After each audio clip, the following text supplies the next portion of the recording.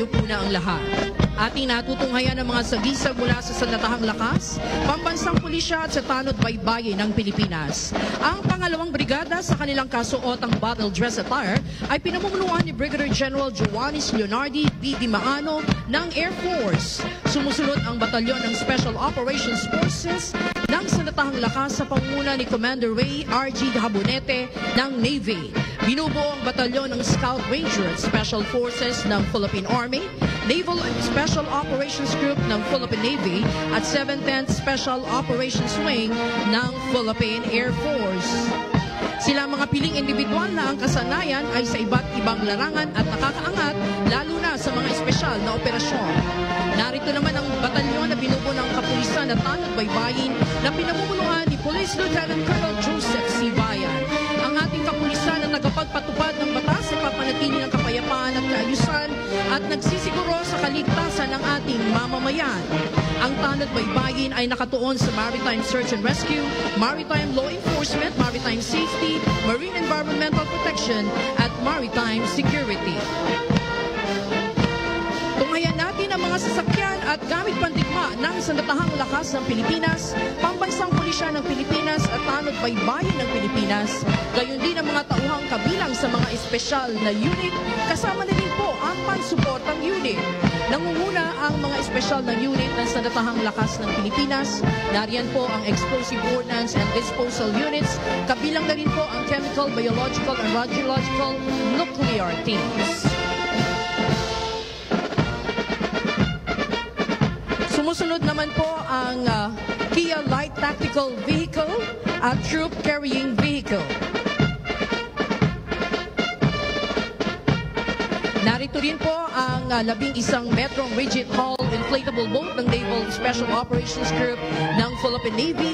Ginagamit ito sa mga espesyal na operasyon bilang suporta sa maliitang SEAL operation.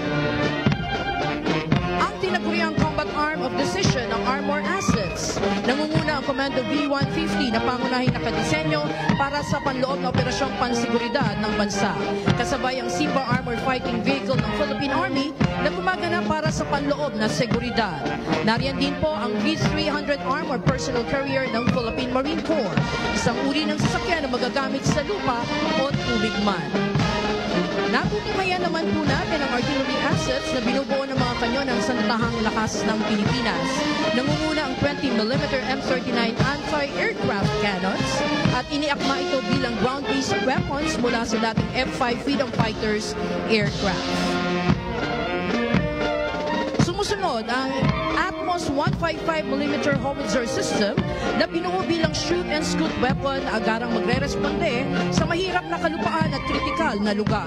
Kontrolado ito ng electronic suit na may inertial navigation system-based gun, laying method at automatic loader.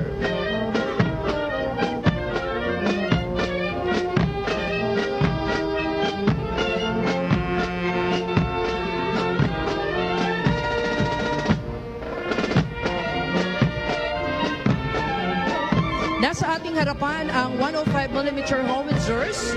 Sumusuporta ang mga ito sa mga puwersang nasa gitna ng operasyong militar.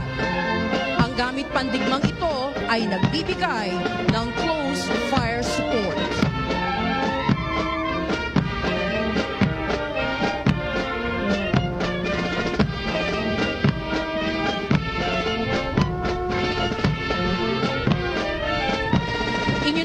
Nakikita ang 8-ton Ural Tracks at 1 1/4 ton Sadco. Ang mga sasakyang ito ay ginagamit bilang bahagi ng combat support units. Gayon din sa panahon ng kagipitan, partikular sa humanitarian assistance and disaster response. Mga espesyal na sasakyang naglalaman naman ng mga gamit pang komunikasyon at sistemang pang-impormasyon na may kakayahan upang maisakatuparan ang ugnayan sa pamamagitan ng radio communication sa iba't ibang frequency bands. Ang mga sasakyan naman po at kagamitan ng ating pambansang pulisya ng Pilipinas sa tanod baybayin ng Pilipinas na pawang ginagamit sa iba't ibang larangan, seguridad at maging sa kampanya laban sa terorismo at humanitarian assistance and disaster response. Pinangungunahan ito ng PNP Highway Patrol na tinaguriang Guardian of the Highways na nakatuon sa operasyon sa lansangan para sa traffic safety at maging sa paglaban sa krimen.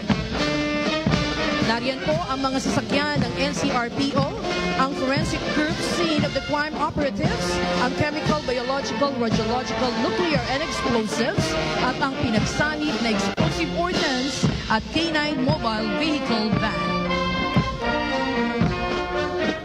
Natutunghayan natin ng SWAT Van, Special Action Force, nalula ng Multipurpose Armored Vehicle Personnel Carrier at MG Rubber Boat.